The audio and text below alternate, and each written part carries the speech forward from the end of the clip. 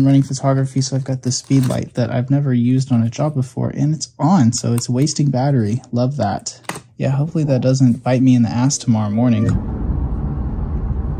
So this was a 2-day, technically 1.5-day photo opportunity. A friend passed up on it and he recommended me. For these conferences, there's usually one big assembly to start the day and then they break out into different sessions. So you go session to session, get your pics, get your angles. Towards the end of the sessions, post up outside because that's when you can get some really good candids. People are getting their energy back. They're trying to figure out what they're going to do for lunch or for happy hour. And you get some good interaction, some good candids. So this was my setup mainly through the day. I had my Lumix S5, the original, not the 2 or the 2X, with a Canon FD mount, 70 to 150 mil lens. It's a vintage lens, but it's in really good condition. The speed light that was lent to me, it proved a lot better than my speed light that I brought with me. And the reason I've been using vintage Canon FD lenses is L-mount has many very beautiful lenses, but they are all so expensive. I'm not using autofocus on the Panasonic anyway, and it has good IBIS. Plus the Canon FD lenses have a very great look to them. Now that people are kind of catching on, the prices are going up more, but they come really cheap these days, honestly. You know, no matter how nice the hotel is, the hotel lighting is always atrocious. It's always interesting to see how interview setups combat this. Hey, I'm Jonathan with Inbound Video Pros. We're doing some testimonial interviews at IPA Vision. It's a big conference here.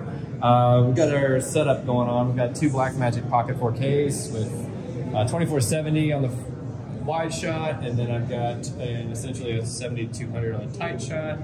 These are really quick interviews, so my miking situation are these Hollyland, I believe it's a Lark system. It's a real quick mic. It just clips right on to the collar. Got 2 if I end up needing to do a tandem interview. It goes right into this little receiver, into the camera, and my voice is pretty loud, so I'm gonna tone that volume down, but the volume's going on right there. I just set up my interviews. Got a foot marker, a 200 watt equivalent light. They talk to me off camera, ask some questions about the conference, their interaction, stuff like that. This is framed up like this. Yeah, it's pretty simple and sweet, real easy to use setup. I don't know if it's tuned to my height actually. The last person was about this tall maybe, so it might be a little bit short for me. Don't hurt yourself though.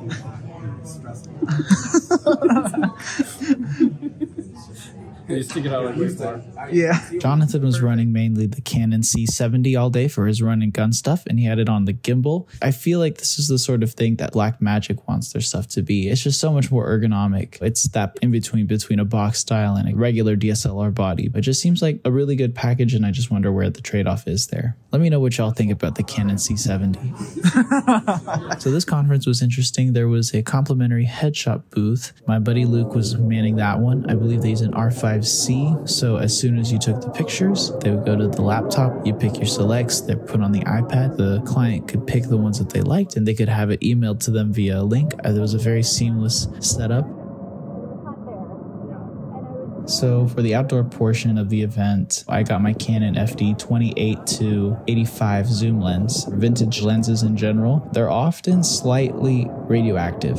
There is a radiated compound in the glass, so don't sleep with it under your pillow or hold it up to your head for an hour. It's also just good practice not to keep an irradiated lens fixed to your camera to protect the sensor. Better safe than sorry. Overall, the shoot went pretty smoothly, very easy gig. No snags until the very end when we were breaking down the headshot booth. One thing led to another and we had a strobe light fall over and the bulb busted. Luckily though, we had insurance, so everything was covered. But you know, that's the way things go sometimes.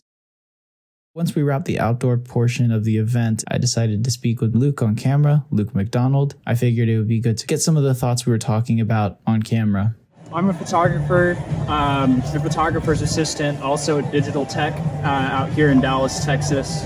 I do it for all kinds of shoots, headshots, fine art, dance. I also do commercial stuff, and then I also work on film sets as a BTS photographer. The dream for me is to honestly just become self-sufficient while doing the thing that I love. So I don't want to scale up too big. But the biggest challenge I'm facing right now, honestly, is finding a consistent inflow of clientele, and then also finding clientele that values me in the way that I need to be to make a living. The biggest learning experience for me has been kind of getting onto film sets and getting more involved in that world and understanding my place and what to say and when to say it, and then also kind of learning how and when to let loose and just be a person and have personality. It's something that I'm learning to balance, but yeah, a lot of times I can present as almost too professional, and sometimes I can almost get too comfortable as well. So it's really just finding a balance between the two. Right now, the best way to connect to me is through my Instagram. Instagram has my email. I'm building out a website right now. It should be coming live in the next month or two. But other than that, if there's anyone who's in a similar spot to me, willing and ready to test, try new things, just reach out to me, hit me up. I'm always down to collaborate with new people. Sweet, that's it. Good shit. You're not going back. I think I finished at 6. What bird was what go?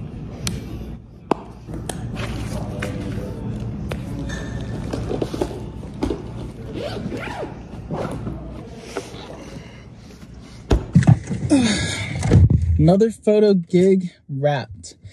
I was gonna wear the same outfit to a concert tonight. I'm just so fucking sweaty. It's getting cooler here in Texas, but it's still really fucking hot, so we'll see.